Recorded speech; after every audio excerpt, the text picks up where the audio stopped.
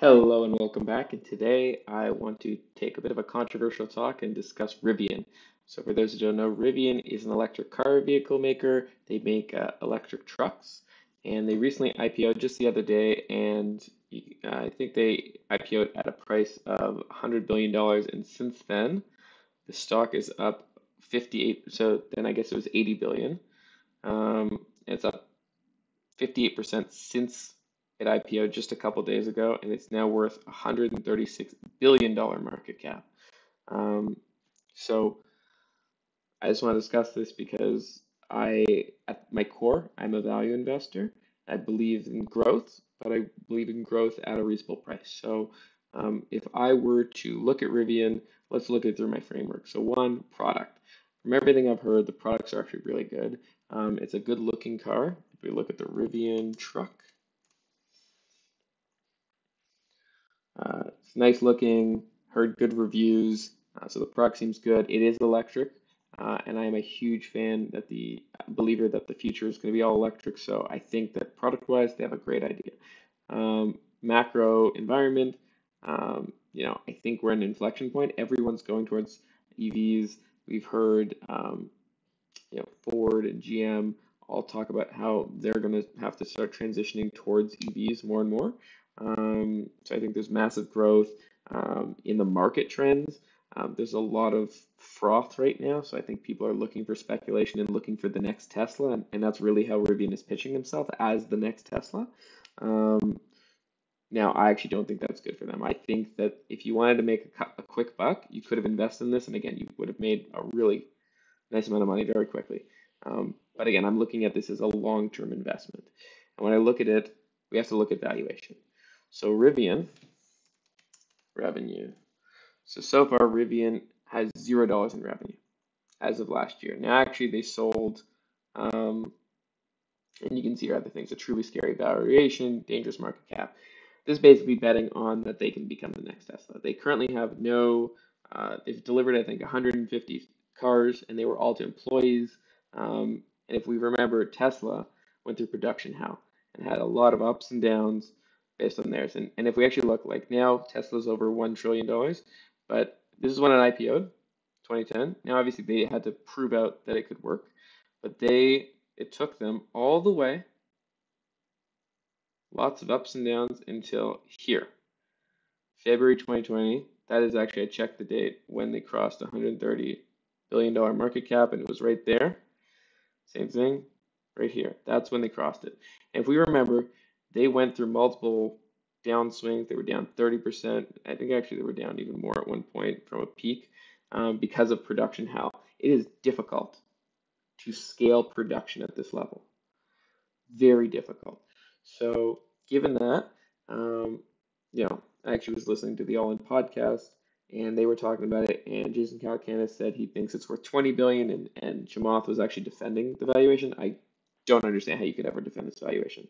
Yeah, you could argue it's 20 billion. You could argue anywhere in between, but I don't think it's reasonable to expect a company with $0 in revenue to be worth $140 billion. So I'm not really going to give, I guess I'll give my back of the envelope math. So, when Tesla IPO'd, they were worth 2.5 billion, 1.5 billion, sorry. I think that the market's obviously probably much hotter right now. And I also think that Rivian is coming in. Electric vehicles have already been proven out. They have a huge cash short. A big reason why Tesla was so shorted was because lots of people thought they were going to go out of business. Rivian's raising $17 billion.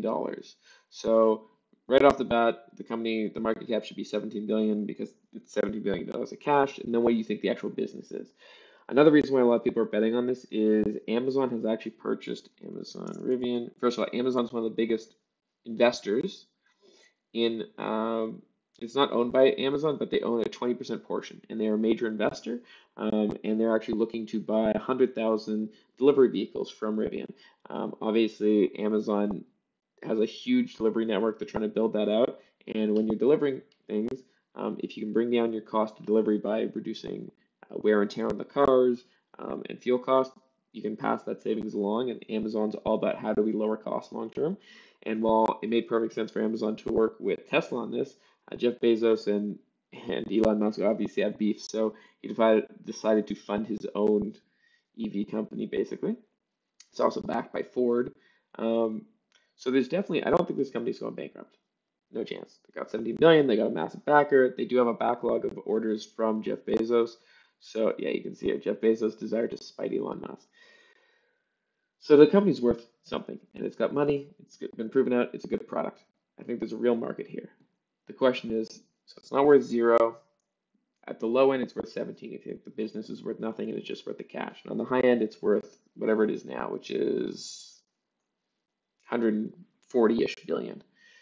So where do we think that lands? If you ask me, again, you can't really value this company because they have no revenue. You cannot value a company if they don't have revenue.